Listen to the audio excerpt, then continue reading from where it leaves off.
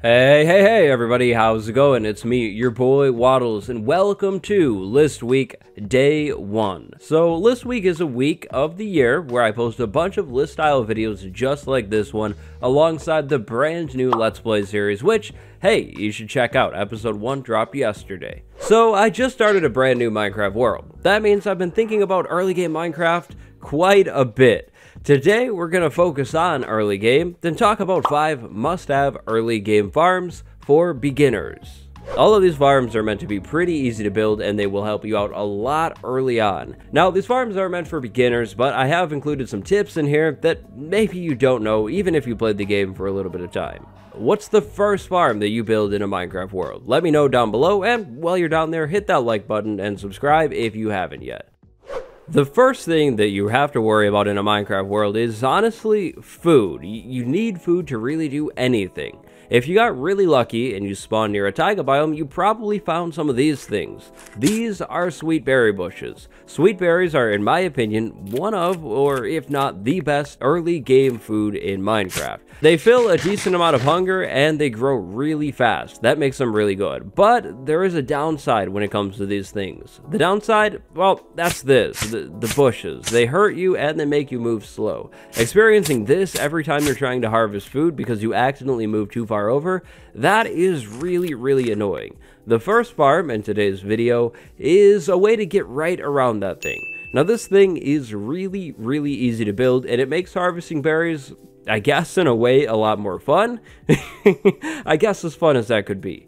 So to build this farm, you'll need sweet berries, you'll need some slabs, and then you'll need some fences, but actually, maybe you don't need fences. If you don't care about how things look, skip the fences and go for solid blocks. If you don't have solid blocks for some reason, skip the solid blocks too, and just use sweet berries and slabs. You could also use trapdoors and many other blocks to make the thing look really fancy. Now, I'm absolutely sure you guys don't need a tutorial on this. It's really easy to build, but just to be safe, I'll show you guys. So start by planting a line of sweet berries. The line can be anywhere. It can be as short or as long as you want. On either end of that line, place fence posts. Now, on top of everything, place a bunch of slabs and then wait for the berries to grow up. Once they grow up, you can walk right against the slabs and hold down the use button to harvest all of your sweet berries. You won't take any damage doing this, and that means you can harvest your berries a whole lot faster. Now, if you're really into berries, you can make these things look pretty nice and make a gigantic berry farm using this method. But long story short, if I have sweet berries, I definitely have something like this built above them, because otherwise, sweet berry bushes are just a pain. To take a look at our next farm, which actually is a little bit harder to build, we'll need to slide over into the nether. This thing right here is a super simple early game zombie pigman farm. Because of the zombie pigman's AI, they are really easy to farm. All you need to do is aggravate one of them, and then all of the other ones come running right to you. That means essentially the only thing you need to farm these things is a safe box, and that is what this thing is. We'll start by building this farm, and then I'll do a demo at the end of this segment. Now, to build the zombie pigman farm, you will need 12 walls and 9 slabs. I definitely recommend using cobblestone or something that can't be blown up by ghasts. You'll also need probably at least 4 ladders. You could use maybe a little bit more, and then you'll want a single trapdoor. You will also probably want to have a lot of extra slabs on hand so you can block spawns inside of something that we're going to build underneath this farm, but that part, that's technically optional. Now, with this build, location is everything. To get the best rates out of the zombie pigman farm, you want to build the farm in a flat, open area. This farm is built in, honestly, the perfect location. I got really lucky with this nether. If your nether isn't this flat or open, that's okay. It doesn't need to be, but you just need somewhere that is at least a little flat and a little open. Once you've found where you want to build your farm, go to about the middle of it and place a trapdoor. Then open the trapdoor. Now you'll want to dig down a couple blocks. I recommend going down like 4 blocks and then placing ladders so you can go down. Go down into this room and carefully dig it out. You want to make a room below your farm where you can kind of go to for safety if things start to go wrong. This room can be as big or small as you'd like, it doesn't matter, but I do recommend placing slabs on the floor so zombie pigmen don't spawn inside of it. Once you aggro a single zombie pigman, a bunch of them will become angry, and if they spawn down here, well, you won't have anywhere safe, so consider placing a slab floor. I highly recommend. After you set up your room, go back up to the surface, to the top of this thing, and close your trapdoor, then stand on it. Now, all around the trapdoor, you want to place wall blocks, so you have something that looks like this. On each corner, place another wall, so you have your corners built up. Now, jump up and place a slab on top of each corner wall that goes up to start setting up your roof. After you've got all the corners done, fill everything else in, so you have something that looks exactly like this. Boom. That's it. Now we need a way out of this farm, so there's a few options here. If you're insanely crazy and brave, replace a wall with a fence gate and just exit this farm like this when you're done, but that's highly dangerous. A smarter idea would be making a long hallway that goes off to somewhere, again putting slabs on the floor, then putting a ladder at the end of it, and it goes up to the surface, then another trapdoor on top of the ladder, and then you can exit your farm that way, but definitely make that hallway a little bit longer than I made here. Now, if you are really dedicated, the safest way to exit this farm is a nether portal. If you make a hallway down a ways and then place a nether portal and link it up to somewhere in the overworld, that would be the safest way to get out of this farm. How I have it set up down here, zombie pigmen will not be spawning. I will be safe until I exit this farm out here, and I just wouldn't ever do that. So if you're up for it, do it this way. This is definitely the safest way to do things. Using this thing is really easy, but I definitely recommend that you have some armor. Probably at least iron too, because zombie pigmen are strong. So go into the nether with a bow, some arrows, a sword, and that armor. Go over to your farm, climb into the top of it, then close the trapdoor and stand right on the middle. And the middle is important. Make sure you're right on the center. Then, go ahead and take your bow and shoot one of the zombie pigmen. All of the zombie pigmen in the general area are going to get mad. If you're right on the middle, though, they won't be able to hit you. They'll just surround you like this, and yeah, not really a problem at all. Then you can go ahead and use your sword and pick these guys off from safety. Now, the experience will go right over to you. It'll find its way. But the drops, that is unfortunately not really the case. If you want the drops from this farm, you'll have to make your way out of it eventually once the coast is clear to pick those things up. Now, zombie pigmen also drop quite a bit of experience, which makes this farm really nice early on. Maybe you're just getting into enchanting and you need the levels. Well, this is definitely the way to go, like 100%. There's like no effort required for this thing, and the level output, it's pretty good. Now, the one thing is that this is built in the nether, and that means ghasts will be spawning, like that guy right there. And they can shoot you and mess things up if you don't build this out of cobblestone or something that can't be blown up. If there is a ghast nearby, use your bow to get rid of it, or just go into your safety chamber and maybe wait for it to despawn. That could take a while, but that's an option. If anything ever goes wrong, like with the zombie pigmen or anything, use your trapdoor to get away. If you're standing right on the middle and you open it up, you will start to drop down, so easy getaway. And that is just about the easiest zombie pigmen farm that you can make, and the second farm on our list today. So next up, take a look at this crop farm. What do you think? I mean, I know it's not much, it's simple, it's just a wheat farm. Now, take a look at this crop farm. It's a little more organized, a little fancier, and it's not only wheat, right? Well, what if I told you that I planted both of these farms at pretty much the same time? Would you believe me? Well, I hope you would, because that is exactly what I did. So I planted these farms at about the same time, but one of these farms, this one over here, is clearly a lot closer to being ready to be harvested. What's the deal here? Well, I'm using a few game tricks to actually make this crop farm a lot more efficient than this one is over here. So obviously, early game, you need to set up a food farm. That's seriously really obvious. Now, if you weren't lucky and you didn't end up spawning by sweet berries, you're probably going to have to go with something else. Wheat is okay, potatoes are even better. If you can find at least 2 crops in your world early on, this is going to be the farm for you. And I have a feeling that this is where maybe some of you guys who have played for longer might learn something, actually. So our standard early game Minecraft crop farm requires three things. It requires a hoe, it requires some water, and then it requires some seeds.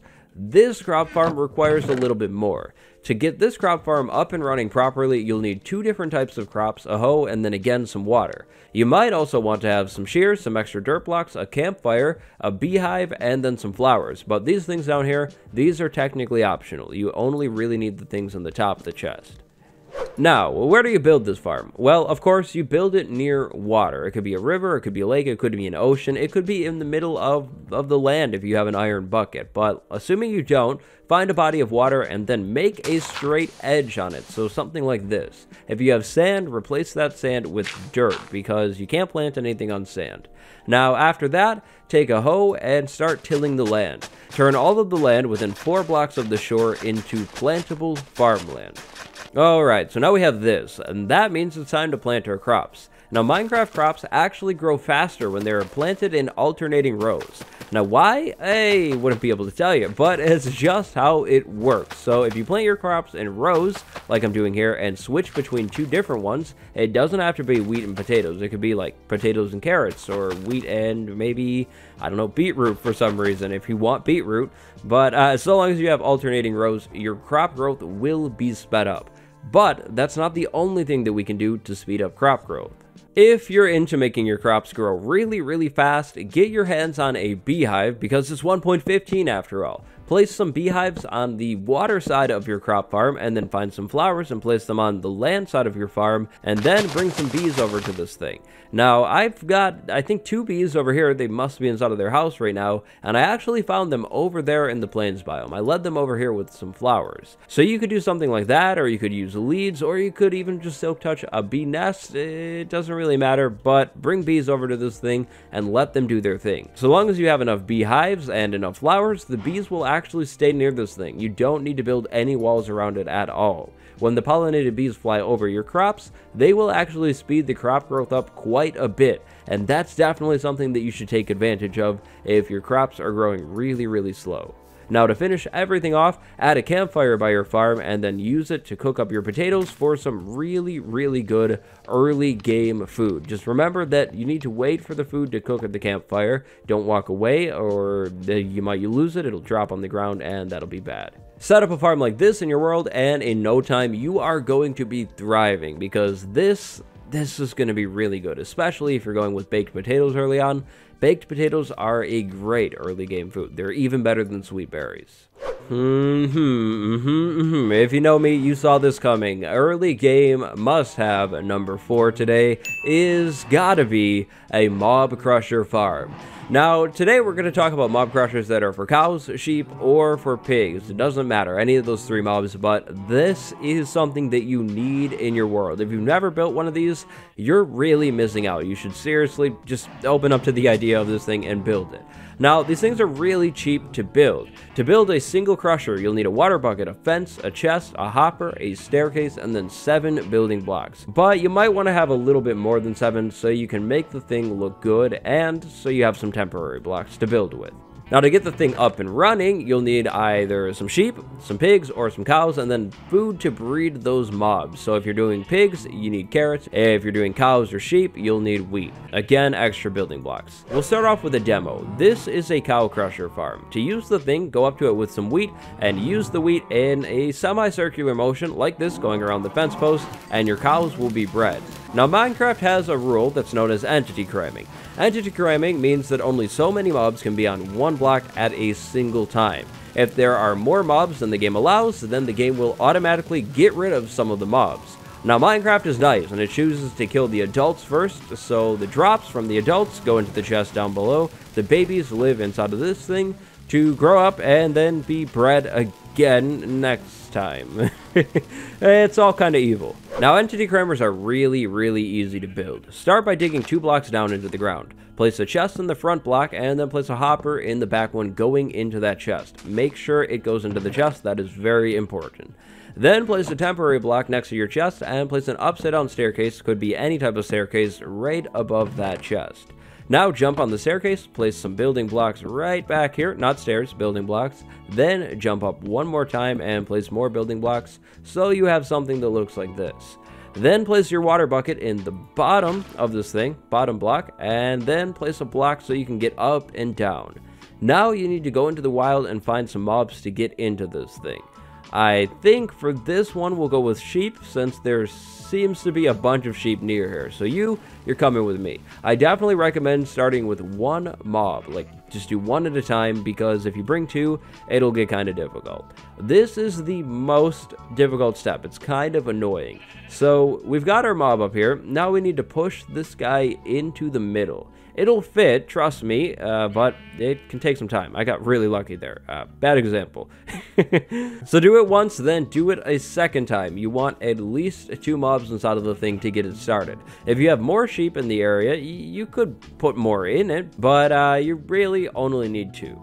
While you're pushing your mob into the center, definitely keep the food in hand so the mob stays locked onto you. If you take it out of your hand, it might stop caring and walk away, and that'll be kind of frustrating.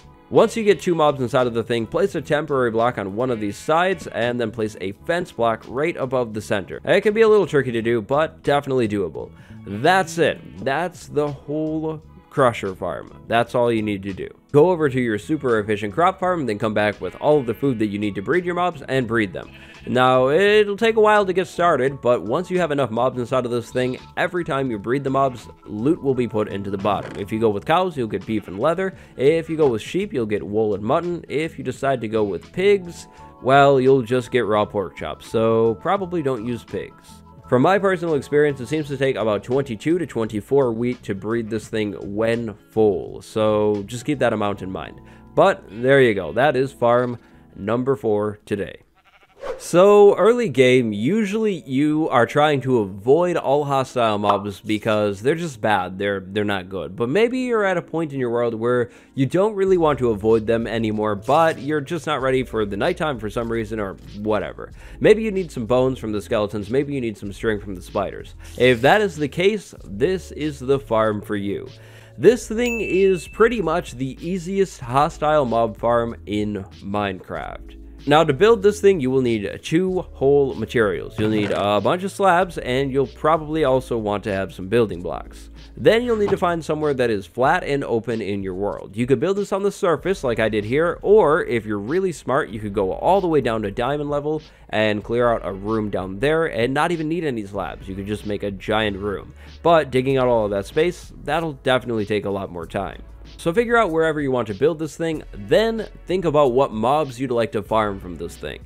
If you'd like to find Endermen inside of your farm, your ceiling will need to be 3 blocks up off the ground. If you don't want any Endermen, then do your ceiling 2 blocks up off the ground like this. If you hate spiders and you don't want to see any of those boys inside of the thing, then you'll need to place slabs on the ground in a pattern like this. They're spaced out every 2 blocks. This will block all spider spawns, but allow for all other mob spawns like creepers, skeletons, and zombies. So figure out what kind of mob you want to farm, and then basically start building a giant platform in the sky, either 3 blocks up or 2 blocks up.